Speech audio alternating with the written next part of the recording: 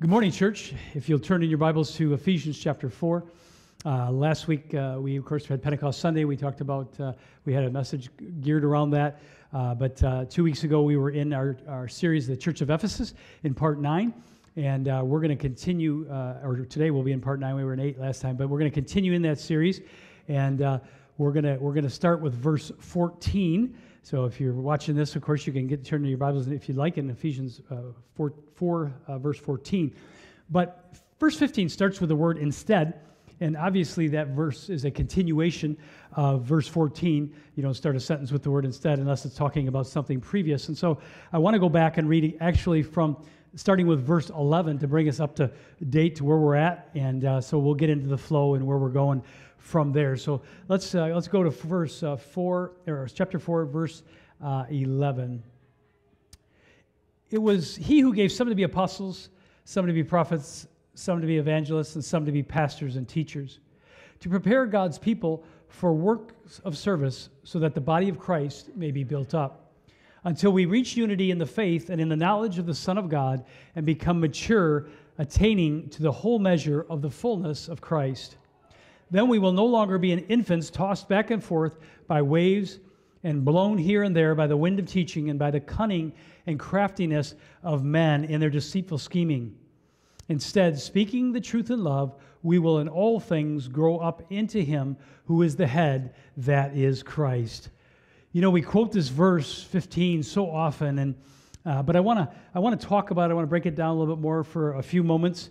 And I realize Paul is addressing the church and how we relate to one another and how we relate within the church. But I do want to get into talking concerning non-believers for a moment.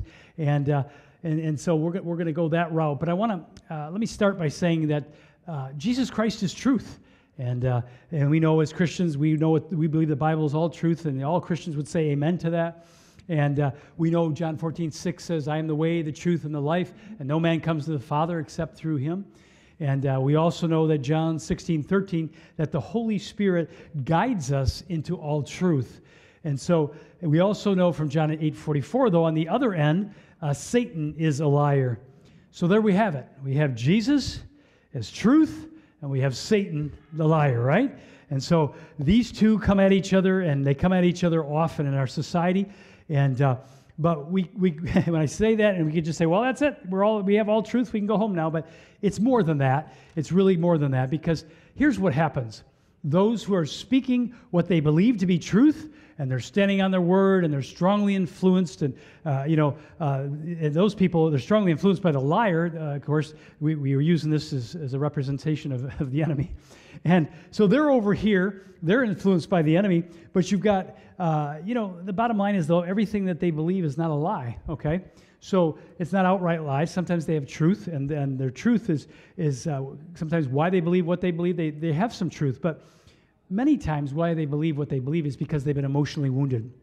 And that woundedness floods into their emotions, and out of those emotions come forth their views and their beliefs. And so that's what we have in their life, I'm sure, but they don't believe that, of course, Jesus is the only way and all those kind of things. They're not all outright lies, but there is some truth to what they believe and why they believe their truth, right? And so many times what they believe is because they might be coming out of woundedness or past experiences, and so that woundedness can flood their emotions, and out of those emotions they come forth with different views than ours. They don't come forth with biblical views. They come forth with their own views and beliefs of how they see the world. They have a worldview that's different than Christians, and they have what they believe to be true. And sadly to say, often, or sometimes, I don't know if it's often, it could be, but there's many cases where their woundedness comes from well-meaning Christians or the church. Come on, am I saying it like it is? Bible-believing Christians in the church, and they get hurt, and then they don't come back to the house of God, and they get bitter, and they get hard, and they want to come at us, but really there's a woundedness in there that's never been healed. And so it comes out in so many different forms. And it's funny, I wrote this way before this whole, the Minneapolis, that whole police thing, all this happened before the George Floyd. This is all written before this. So I think it really applies in many ways. So, but as Christians, we can't forget what 2 Corinthians 4:7 states. It says this, along with how we once thought it, and this is it: the God of this age has blinded the mind of unbelievers, so they cannot see the light of the gospel of the glory of Christ, who is the image of God. When I first got saved in the car, now everybody's different. I asked God to forgive me my sin, come into my heart and life. I felt a lightness go over my body. I'm like, what was that? That was weird. I didn't see, but I had a carnal mind. I didn't even know what that was. Half hour down the road, I'm like, oh, I get it. My sins have been forgiven. See, when we're in our carnal mind, we looked there, all of a sudden everything started to look a little greener. The sky looked a little bluer. Everything became a little bit clearer after I got saved. I saw things differently. See, so we can't expect non-Christians to act like Christians. They're not gonna. I didn't act like a Christian back in the day. When I was at Central Michigan, if you'd have saw me, you'd said, oh boy, that guy, he's hopeless, he's helpless, and he ain't never gonna come to Jesus. But I did because of the grace of God. Hallelujah. So we can't forget that. And so, but I know I saw so many things differently before I became a Christian than I do now. And if you're honest with yourself, you probably did too. And but it's so easy to forget that now that we have come to truth. Do you like my big Bible? It's a holy Bible. Yeah, anyway. Now that we've come to the truth, but on the other side, we have those who know Christ as their Savior, and they are strongly influenced by the Holy Spirit, and they stand on God's promises, His truths. That would be, of course, us. We stand on God's promises, and we say yes and amen to everything in the Word of God, because we know that Jesus is our Savior, and He's our Lord, and He is truth, and that we have all truth, and we'll have nothing to do with the lies of the enemy. We'll have nothing to do with that. We're going to separate ourselves from that. And so they don't want to hear anything that those over here have to say because they're ungodly, they're rebellious, they're God haters, they're our enemy. Well, really, quite frankly, church, they're not our enemy because everybody's been created in the image of God. God loves everybody. They're really not our enemy. Satan's our enemy, not other people. And but those over here don't want anything to do with these so-called Bible-thumping Christians, right? They don't want anything to do with us. They call us all sorts of names. We're homophobes, we're bigots, we're intolerant, we're haters, and the list goes on and on. I'm sure you've heard it all. So this contention begins to build up between saved and unsaved. And, I think back and, it can be where both sides are yelling and screaming at each other in the media, in the politics, and, social media. Now we've got that to deal with, and, people do that as well. And it's gotten so divisive that on many college campuses, if you have a conservative viewpoint, you can't even speak. Now think of that. When Ivy League schools started, the only book they had was the Bible. That was what they taught from. Now you can't even have a Christian or a conservative speak on campus. How far have we gone in a wrong direction away from God, right? So we have this going on, and so what happens is, this is what happens. You need truth. You got to have truth, and if you don't get truth, I don't want to be a part of your world. You're just terrible, and I hate you. And so we just want to drill that stuff in them. But guess what, guys? If the Holy Spirit isn't there, you might as well not push all you. Because what does it do? It just pushes them farther and farther away, doesn't it? If we're going to, you got to have truth, and I have truth, blah, blah, blah. And then they're like, I don't want your word. It's way old, and it doesn't apply to today, and I'm going to pick and shoot. I mean, they come back at us with all their stuff. And what do we have is, this and that. We're constantly fighting each other, and you need to be saved. And they're like, you're not walking, and they don't like us because we aren't walking in the truth. And they say we're not loving and all these kind of things. And it just goes on and on. So you have left, right, Jesus, Satan, truth, lies. What's the answer? What is the answer to all this division between the church and unbelieving world? It's easy. It's a 4-letter word, L-O-V-E. And who's L-O-V-E? It's a 3-letter word, G-O-D, right? God is love. 1 John 4:16. And the Apostle John tells us that. And so it's not easy these days to walk in love when so much stuff's going on, though, is it? It's not easy. So much stuff comes at us every day. And we often act outraged and we act shocked when believers do sinful things and have the audacity to adhere to beliefs contrary to ours. How dare you could do this? This was a Christian nation. We were founded on Christian. That's true. But how could they have the audacity to do that? But I did it before I got saved. I was no different. See, sometimes we're so busy cursing the darkness that we're not doing what we were called to do, which is lifting up the light. We're really called to lift up the light. And when we do that, things will get brighter and things will change. what is our ultimate goal as Christians? Not to win an argument, to win a nation. And the nations of the world for Jesus Christ. That's what we're called to. The world doesn't want our truth when it's filled with finger pointing and pride and arrogance and hatred. They don't want our truth. All right, let's go on to verse 15. Here we go. I can find it here. Or 16, excuse me. From him, or no, I'm sorry, we're not there yet. Just a second, excuse me. Verse 15 doesn't say speak the truth or love. No, it says speak the truth in love. There's a big difference. Speak the truth in love. In the great love chapter, 1 Corinthians 13, I bet you've all been to a wedding where you've seen the great love chapter, and they talk about, love is kind, love is, all those things. You know the chapter. And but now these three remain: faith, hope, and love. But the greatest of these is love. We can't forget that. The greatest of those is love. Hallelujah. Love is an excellent thing. In fact, I'll go so far to say love is a very powerful thing. So is hate, but love is a very powerful thing in a good way. Because it's out of unconditional love that Jesus Christ came to the cross of Calvary for us. And if we love someone, we will present the truth with it, won't we? And we'll do it in love. Truth is also an excellent thing. But it's crucial that we speak in love, not in a combative way. Because truth without love is contentious. It's combative. It's arrogance, really. It's self-righteousness. It's all those things. It only repels people and drives them further away. That's what happens. It just drives them away. Is any of this making sense? I know I'm spending a lot of time on this, but I just sensed the Lord wanted me to go there when I was. In fact, I didn't know what situation the country would be in when I did this message, because I'm about a month ahead right now, and so it's perfect for today. It's actually perfect for today. But just a couple more things related to this, and we'll move on. Everything has become so black and white in our society, hasn't it? In that I'm going to prove my point and my beliefs, and what you think or say doesn't matter. I think Jesus would listen. I saw Jesus listening a lot when he was on the earth. I think he would listen to people. We need to come back to some kind of civility and honest debate where we can hear each other out without belittling and degrading each other. That's what we need to do. Those with opposing viewpoints, we must be filled with compassion and understanding. After all, the last I checked, the Bible, God says everyone's made in his image. Everyone. Everyone. So I think as Christians, we've learned a lot. We've come a long way in how we approach. I'm just going to use abortion as an example.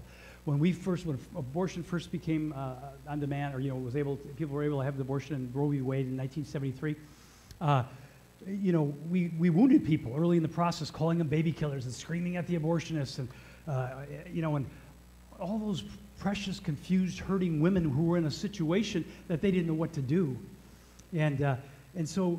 But things have changed, and I'm thankful for that. Now, the thing was that didn't draw people to Christ. That didn't draw people closer to the Word of God. That didn't draw people into our churches.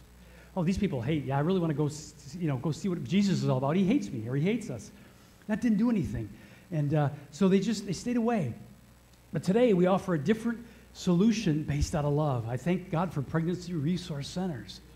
Why? Because they offer a woman, they walk her through the decision. They show the baby inside her womb. That's what's so great about it. We couldn't do that in the beginning, but they show the ultrasound that offers to stand by them through the process what they're going through this, because they're in fear. They don't know what to do. And that's when we can come along and say, hey, we're there for you.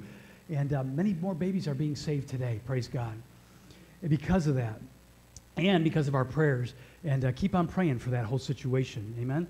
So let's not condemn those. Let's come alongside them and say, come on, this is we'll be here for you. What can I do for you? We're praying for you. And, so there's better solutions. So, but anyway, let's bring it back to the church. This whole thinking of, I have truth and you don't. You don't. It works its way into the house of God as well. Sadly, on the other side of the scale, some denominations and individuals have taken the love message too far to the exclusion of truth. So let's just love everybody where they're at. Our attempts to maintain friendship and unity must never, the problem is it cannot cause us to contradict the principles in the Word of God. You can't do that. That's not true love. If I don't tell people the truth of God's word, I'm not really truly loving them, am I? Because if they don't get right with God, they're going to go to a place that's not going to be pretty. And I love them enough to tell them the truth. And so there's both sides of that, but we do it in love again. Because love without truth is not love. All it is appeasement. Paul is expressing the importance of unity in the church. And here, how does that happen? Let's go to verse 16. Here we go. From him, the whole body, joined and held together by every supporting ligament, grows and builds itself up in love as each does its part. Paul makes a comparison between the natural body and the spiritual body of believers, the church. We need to have love and unity and love among brothers and sisters in Christ in order for there to be spiritual growth and for each individual to grow in God's grace. Hallelujah. If my arm is off in my physical body, my body's off. Yes, I can still function, but I can't function, if you will, at full force, can I? If somebody's not doing their part in the spiritual body's not where it needs to be. Something is missing. So if you're, and I'll miss some of you, I know there's so many different ministries here, but if you're a worship leader, or if you're a teacher, or if you're a board member, or if you're whatever, you're a greeter, it doesn't matter what you do. If your part's if you're not doing God's part that He's called you to, then there's a weakness and something. The body's missing something, and we're all missing something. And so that's why, just as our physical body needs the arm, and we know how the word talks about all that. I didn't get into all that, but in fact, I forgot this verse. I realized I even forgot to do this verse, so I kind of added some things in. But we all know the body needs every part to work and function. And so the spiritual body needs the same thing. So be in prayer about, well, God, what would you have me to do in the body of Christ, or outside, in the other ministries outside the church? All right, let's move on. So verses 13 through 15. Or not 13 through 15, excuse me, in verse 13 through 15, I got so many verses here, Paul tells us how that is done. Each one of us growing in maturity, stability, and integrity. Amen. Praise God. All right, let's go to verse 17, and notice the title of this, Living as Children of Light. So I tell you this, and insist on it in the Lord, that you must no longer live as the Gentiles do, in the futility of their thinking. Amen. So, when converted Gentiles should not live like unconverted Gentiles. Christians should not look or live or look like non-Christians. Believers should act like believers, not unbelievers. Even though we live in the world, we're not of the world, right? And we know that. And so we're not of it. But yes, does that mean we don't witness to people? We don't? No, but we're just not of it. In other words, we don't take on their thinking, their behavior. We walk in a way that's pleasing to God. We walk in holiness and righteousness. Romans 1:21, speaking of the godless and the wicked, for although they knew God, they neither glorified Him as God, nor gave thanks to Him, but their thinking became futile, and their foolish hearts were darkened. Although they claimed to be wise, they became fools. Think about that. They claimed to be wise, but they became fools. The Greek word for futility means they ceased to care. I don't really give a rip. I'm going to do what I'm going to do. I'm going to do how I'm going to do it. I don't really care. We don't want to be in that spot, church, right? We don't want to be in that spot. And so their hearts were hardened. And so it's important we live as children of light. Because here's the thing. The world is watching us. We're a representation of the world. They're watching us. If we claim Jesus and somehow even if they see us going off to church every Sunday morning, come back, they probably know they're probably Christians. Why do they get dressed up? They go to church or they leave the house at 9 o'clock. They come to. They're not stupid, church. Everybody else is sleeping in. When they wake up, they're like, oh, these people are dressed up when they come out. What are these people doing? You know, where are they going? Oh, I guess those are Christians. I don't know what that is, but. So now you're almost like in a fish tank, kind of like a pastor with a church. I'm in a fish tank, right? So I got to be careful everything I do, and rightfully so. But we're in a fish tank. People are watching us, and so we got to be very careful how we carry ourselves with family, with neighbors, with coworkers. Just be careful because they are watching you, and so be that good witness. Amen. Hallelujah. All right, 18 and 19. They are darkened in their understanding and separated from the life of God, because of the ignorance that is in them due to the hardening of their hearts. Having lost all sensitivity, they have given themselves over to sensuality so as to indulge in every kind of impurity with a continual lust for more. Wow. See, these particular Gentiles were in sin, and their futility led to emptiness with no purpose, darkened understanding, alienation from God, ignorance of God's ways, and ultimately a hardened heart. Did you ever notice that? Good things, you can have that upward spiral. Bad things, or if you get in a bad spot, and it can get in a downward spiral. Has anybody ever been there? And one thing after the other, you just kind of keep going down. That's what, in essence, can happen. And so we've got to be so careful how we respond to that. So, but we see this progression of sin unfolding here. And but they sat in darkness, and they loved that rather than the light. And through their ignorance, they were isolated from the life in God and His holiness. Not a good place to be. And their ignorance came out in their stubbornness. How many of you were stubborn before you got saved? Amen. I'll have both hands up. And really, when you think about it, we are stubborn. Because why? We're not even accepting Jesus Christ. We won't even say, well, I need to humble myself. Yeah, I guess I'm a sinner. No, I can do this on my own. I'm stubborn. I'm going to do this on my own. I can do this all on my own. So, and what happens is their consciences become seared. In other words, they have no sense of their sin anymore and the danger of it and that it could cause them. They just start indulging in the sensual lust. And when this decline occurs, there's no bounds, there's no limits to their sin. It just keeps going and going. In other words, anything goes. That downward spiral just keeps going. So when you go to home today, if you want to do a little homework, we'll give you a little homework. Yeah, students, you haven't been to school, we'll give you a little homework. So read the rest of chapter 1 of Romans and where I just left off, and you're going to see how destructive sin can be. It can be very destructive, and where it can lead you. You want to be aware of that because it's a downward spiral. And the enemy doesn't come in and go, hey, what a gorgeous day. You get up and you wake up and you open the curtain. Hey, why don't you go commit adultery today? Why don't you just go steal and lie and cheat and go get another man's wife or go steal his car? That's not usually how it happens. It's this slow fade. The slow fade. You open the door for Satan, he'll take a little more. Open the door a little more, he'll take a little more. So you give it, he'll take it. And so we don't want to do that. We want to stay true to the Word and true to holiness and godliness. Amen? Hallelujah.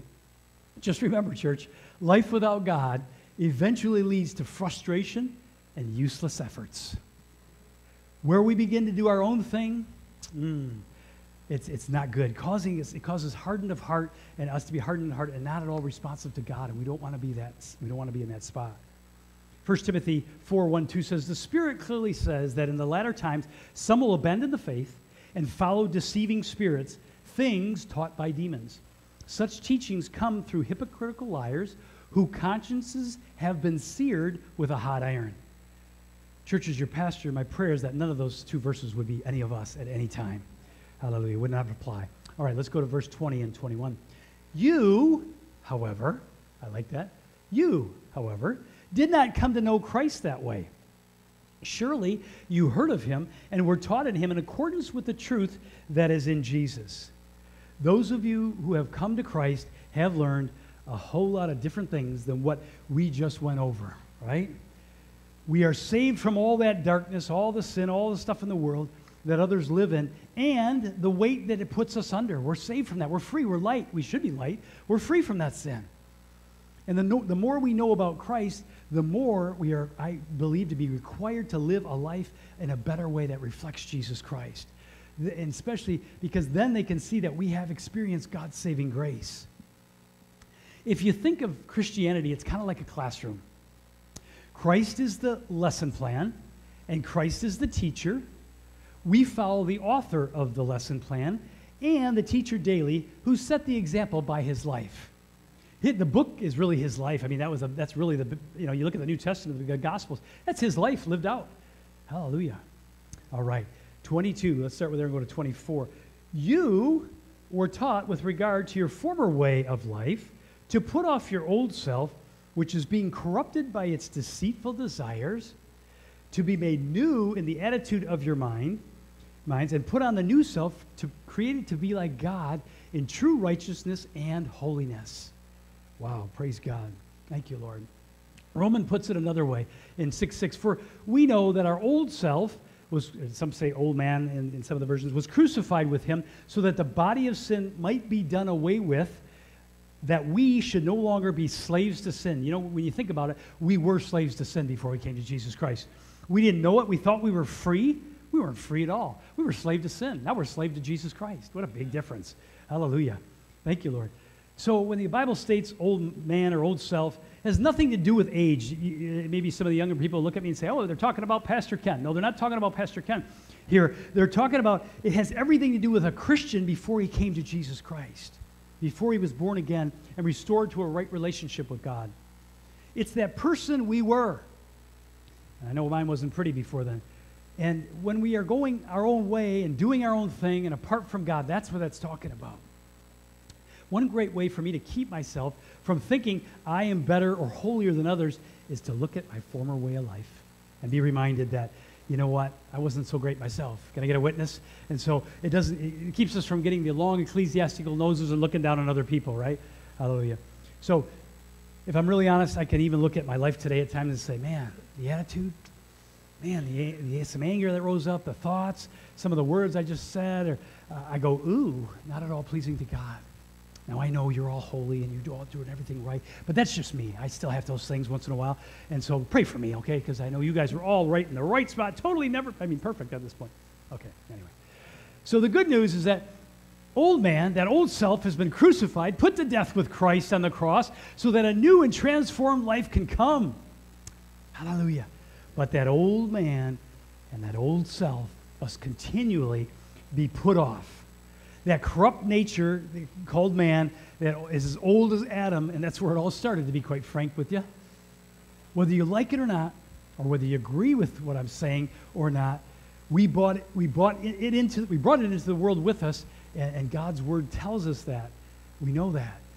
I think the vast majority of people in the world, if they're really honest with themselves, would say, yeah, I'm a sinner. I know I've done wrong, and I've seen it out on the street when you got like Todd White and some of those guys witnessing on the street, and they'll ask them questions. Hey, have you ever lied? Have you ever stolen? And I mean, sure, the people are like, well, yeah. So I mean, even the hardest of sinners will agree that they sin, and so we know we're sinners. We just don't know what to do with it. But that's where we come in and say, well, hey, there's grace, there's hope, there's mercy, there's love, and you can come out of this.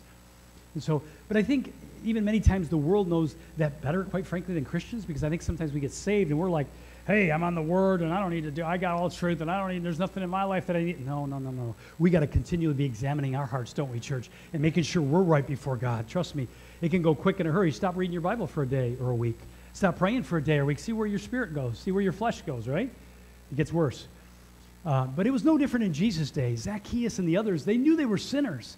And that's why Jesus went to them. He was all about them, because the Pharisees didn't think they were sinners. They were so good and they were so holy and righteous and all that stuff.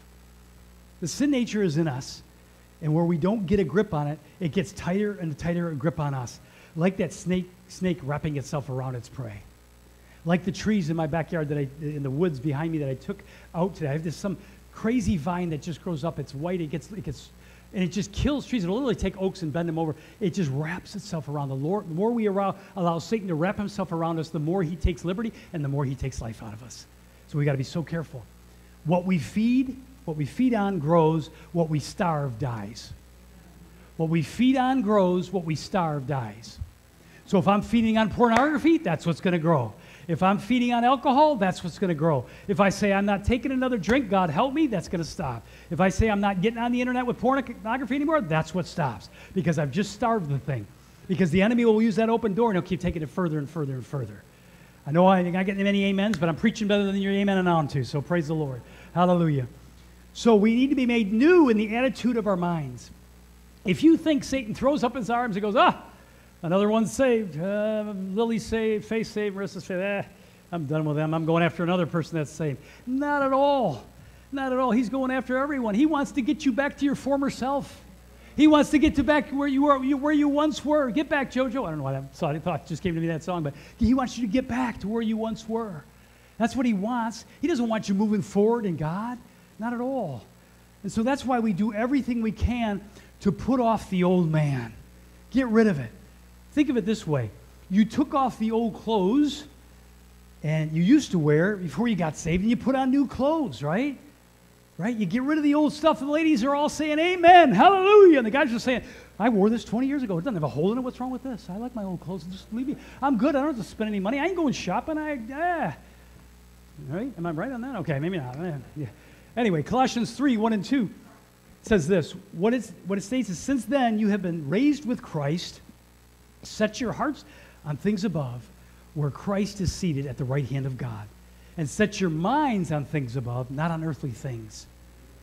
From the moment we get saved, we can't allow our former self, our former ways of living, to rule and control our lives or our bodies. Just as the old man is put off and the new man has to be put on, which was created to be like God in true righteousness and true holiness. When I mention holiness and righteousness, I'm not talking about some kind of religious ceremonial thing like the Jewish people had. No, instead we are to be united to Christ, that we imitate the example he lived as our pattern for living. We adopt his values, his principles, and we obey his commands and strive to become more like him. So what do? We start loving people. We just kind of bring them back and talk to them and love on them, right? All right, let's cover one more verse and bring this in for a landing. Now, I don't know how many landings there'll be, but we're going to do it. All right, here we go. Therefore, each of you must put off falsehood and speak truthfully to his neighbor, for we are all members of one body. Hallelujah. Praise God. One of these old man things we need to put off is lying. God seems to think telling the truth is very important. And I don't know about you, but I've noticed in our nation there's a whole lot of lying going on right now. And the truth, I always pray for, these are the things I pray for in church right now. Truth and justice and righteousness. If those things rise to the surface, the other stuff's got to start falling, doesn't it? Truth, justice, and righteousness. That's what we need in our nation. Praise God. After all, it's the 9th commandment. It made the list of the top 10. It's number 9, right? We should not lie. Amen? Actually, I got that wrong there, I think. Anyway, it's one of the 10s. I think it's, I may have it wrong on that. But anyhow, yeah, false testimony. Okay, so anyways, let's read Zechariah. And he gave this command to Moses in there, and this is what it says in chapter 8. It says, in the 8th chapter of Zechariah, the Lord tells the Israelites, just as I have determined to bring disaster upon you and showed no pity when your fathers endangered me, says the Lord Almighty, so now I have determined to do good again to Jerusalem and Judah. Do not be afraid. These are the things you are to do. Speak the truth to each other and render true and sound judgment in your courts. Do not lie, plot evil against your neighbor, and do not love to swear falsely. I hate all this, declares the Lord. I think it's pretty clear. Out of the 6 things the Lord hates, in Proverbs, the seven that are detestable to him, 2 of the 7 have to do with lying. That's a big percent. Let me make it clear right here. God doesn't hate liars. He hates lying. Satan is the father of lies, as we said, and his lies to Eve ultimately led Adam to take the fruit which put our world in, of course, the position it's in today. If God is so against lying, why do we all do it at some point in our lives? We think we can get away with it. We think we won't get caught. I think we've all lied to get out of trouble, right? When we were young, maybe when we're older. No, Mom and Dad, I didn't put the peas down the register or in the garbage. I didn't do that. I ate all my peas. Right? Something broke. I had 4 kids. Something broke. I didn't do it. All 4. I didn't do it. Okay. So the glass vase jumped off the shelf and went smash. I just don't like being on this shelf anymore. I'm going to break myself. Right? Or we justify that it's a white lie. No such thing. No such thing, right? I wasn't going to share this. I'm going to share the story. I think it just, and then I'm definitely going to close it. So Pastor Dennis was back when he was here, and he was in the Wednesdays a couple of times. He said, everybody in here's a liar. Everybody in here's a liar. I said to myself, what is he talking about? I don't lie. What is he talking about? I don't sit there and go around lying and stuff. I go, yeah, I guess I have exaggerated a little bit, and yes, that is a lie. And I have exaggerated a little bit. Okay. So one day, it wasn't much after that. I'm going up to through Mount Pleasant to get somewhere to go call on people, and I've come up to the store west of town, and all of a sudden it flooded my memory because at that store one time we went to buy booze, and so before I went in the store, I got to thinking, I thought about it. I go, yeah, nobody really carts me, which is kind of funny. Nobody carts me, and so because now at that time I had a beard here, I had hair, like I looked like Wild Ben. I was just a wild dude-looking guy, and I made Pastor Paul look like Lily of the Valley. I mean, your hair was nothing. Mine was just whoosh, So anyway, so I was this wild dude, but anyway, so I said, yeah, I remember that. When you don't have confidence, I was thinking about it that day. They carted me, and I hardly ever got carted. Well, then the Lord said to me, yeah, you lied about it for 2 years. Ooh, because why did I lie? Because when I went to Central, the drinking age was 18. When I got to be 19, the drinking age changed to 21. And what did I do like everybody else? I took a pencil, and I took the 59 that I was born, and I erased the 9 and just did the 7. It was good to go. They didn't have vertical, horizontal, nothing. You just erase the number, put your own number in there, and just show them. They go, okay, good, and you just buy your alcohol. But I hardly ever got carded anyway because of my beard and my hair. So the Lord said, you've been lying for 2 years. Ooh, ouch. So, sometimes we think we're not doing things, but be careful lest you fall. And so I said, God, forgive me. That was a 2-year lie right there. So anyway, Saul tried to play this game with God. The Lord told Saul through the prophet Samuel to attack the Amalekites and completely destroy everything, humans and the animals. But Saul spared the king, remember? And the best of the animals. And after the battle, when Samuel catches up with Saul, Saul says, the Lord bless you, Samuel. Doesn't that sound good and religious? The Lord bless you, Samuel. I have carried out all the Lord's instruction. Oh, Saul, stop. Samuel replies, what then is the bleating of sheep in my ears, and what is the lowing of cattle I hear? Ooh, that'll get you. He lied about it again later in the chapter, and of course we know that his disobedience and his lying about it caused God to reject him as king, didn't it? Wow, serious stuff, church.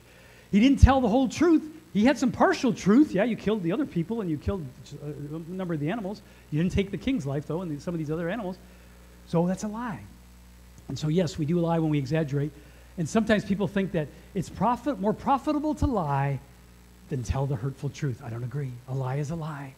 Just speak that truth in love. In any case, all these things are lies. And as Christians, we need to speak the truth because we owe that to each other.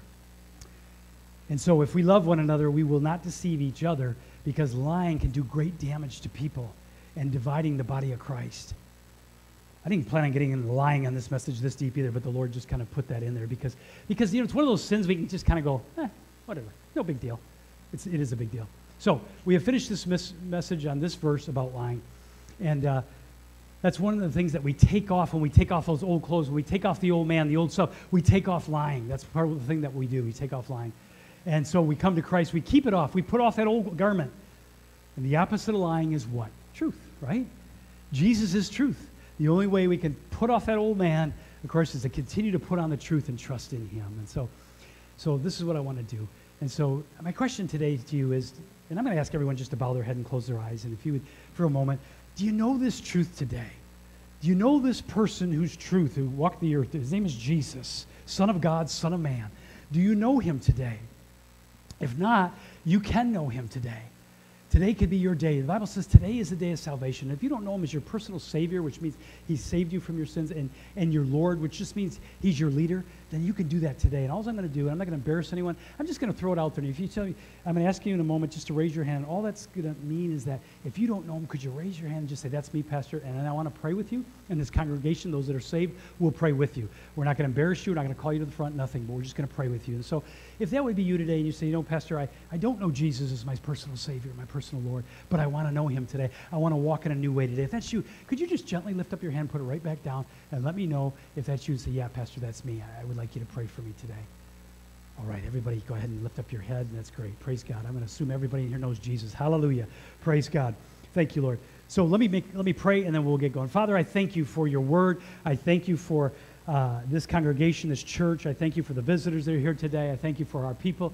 Lord, I just pray a blessing on their day today, this week. I pray as they go forward, God, you bless them as they lie down, as they get up, as they walk along the road, as they're getting groceries at Meijer or wherever, as they're going to the gas station. Whatever they're doing, God, this week, may we all be just so aware of your presence this week, God. Maybe aware when you're saying, go speak to that one, go smile at that one, go talk to that one, go just give a kind word. Maybe go pray for that one for healing. I don't know, Lord, but may we be sensitive to the Holy Spirit. People are open now because they're hurting.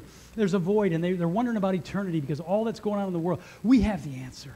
And I pray your people will rise to the occasion this week and give the answer, myself included, God. Make us sensitive and not get so busy in our day that we forget that, hey, there's one, because Jesus left the 99 and went to get the one. And so, Lord, show us the one and let us minister the one. Bless your people, bring them home safely, and put a hedge of protection around them, I ask in Jesus' name. And all God's children said, amen.